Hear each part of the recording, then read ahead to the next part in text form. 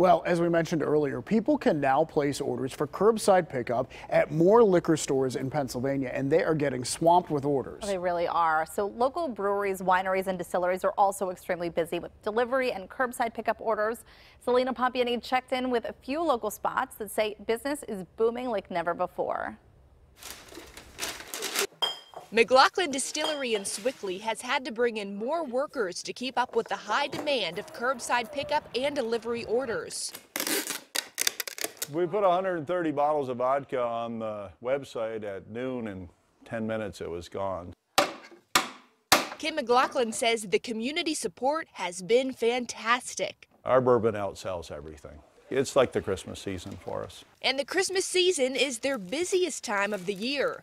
Quantum Spirits in Carnegie has also been so swamped with orders that they sold out of everything right now except barrel-rested gin and Amaro. Our business model has been flipped around entirely, obviously. Ryan Canto is the distillery czar and co-founder of Quantum Spirits. He tells me they immediately shut down their tasting room, and after a few weeks into quarantine, they decided to start a delivery service as well as curbside pickup.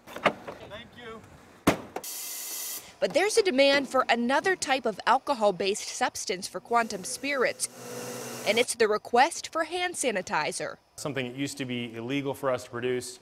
About 6, 7 different government organizations came through with guidance that said, yes, during the course of this crisis, you're able to. They've made hundreds of gallons of hand sanitizer so far. We partnered with the state of Pennsylvania, who had a big need for first responders, hospitals, things of that nature. They are one of many other distillers across the state producing hand sanitizer for those in need. We've committed to giving up to 5 gallons of hand sanitizer for any first responder organization that approaches us. So we've done that for several dozen at this point in time in the Pittsburgh region. To keep up with demand, local wineries are also offering curbside pickup and delivery orders. We closed for a couple of weeks just out of an abundance of caution, and quickly realized that we needed to be open because, people needed their wine.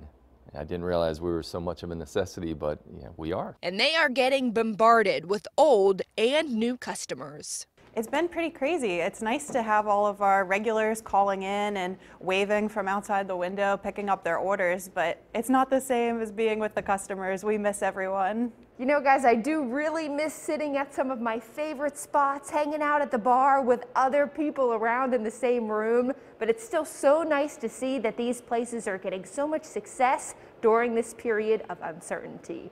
Reporting for PTL, I'm Celina Pompeani.